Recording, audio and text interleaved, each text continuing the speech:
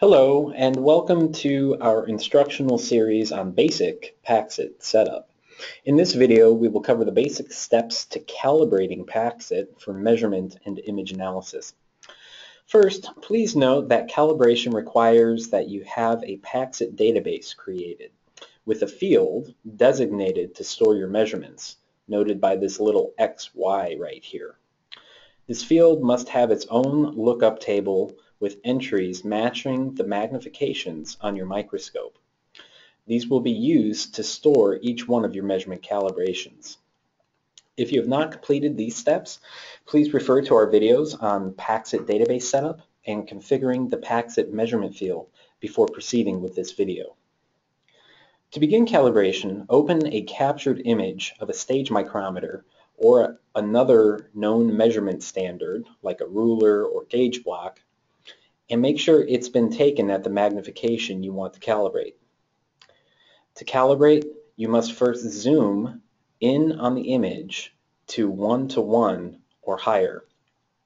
Your current zoom level is displayed in the title bar of your image. Simply use the scroll wheel of your mouse to zoom in on the image. You may need to click on the image first before it will zoom. Once at 1:1, adjust the image with the scroll bars, one on the bottom and one at the right, so that the markings are showing in the image. Now that your image is adjusted in the workspace, you are ready to calibrate.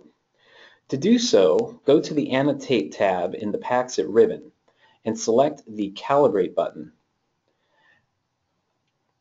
This small window appears that makes sure that your image is of a known standard.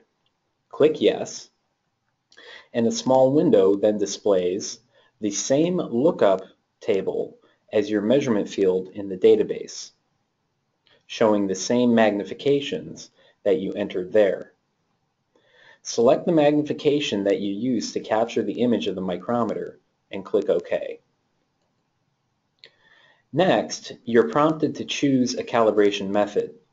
If your scale bar is well aligned with the x-axis of your image, you could choose horizontal for calibration. If the markings of your scale bar are slanted and not perfectly aligned with the image's x-axis, you should use the diagonal calibration method. The diagonal method accounts for the distance in both the x and y axis of the image. For this demonstration, we'll use the diagonal calibration method.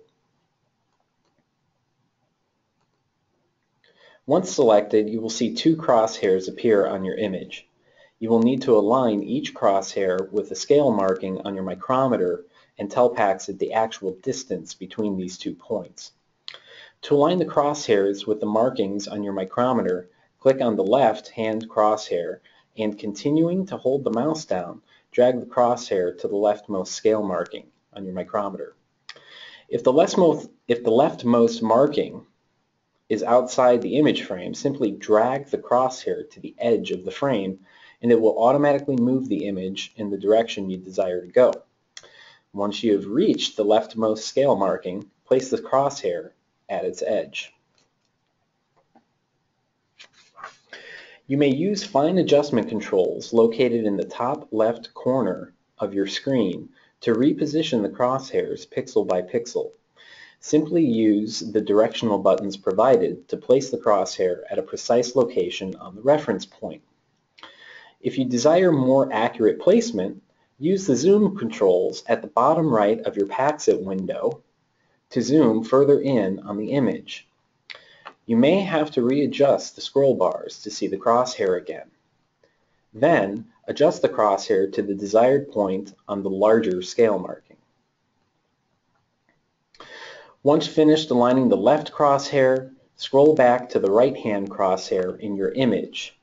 You may either zoom out and use the scroll bar, and in the same fashion, grab onto the right-hand crosshair, drag it to the edge of the image, to the furthest right-hand scale marker, and place the point there. Once again, I'm going to zoom in to make sure I get the most accurate placement.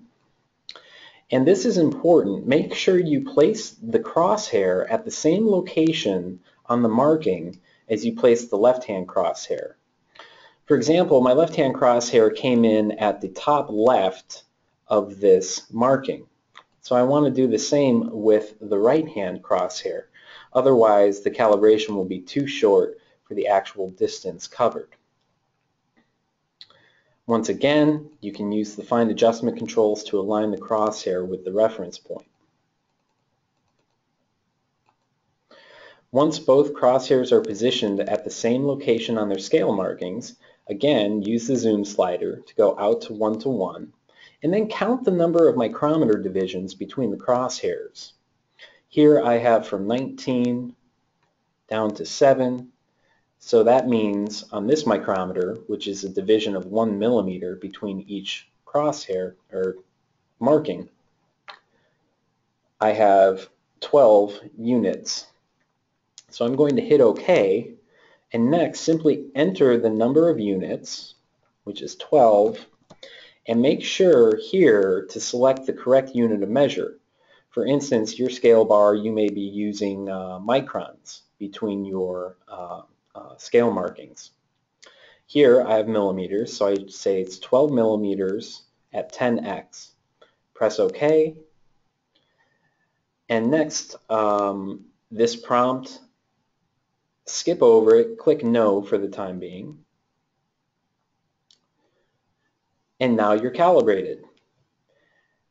To confirm calibration, measure a line, go up to the Measurement tab in the PAX-it ribbon, click on Draw Line, or Measure Line, click down, drag over between 2 points, you'll see 1, 2, 3 millimeters between these hash marks, and so I am accurately calibrated.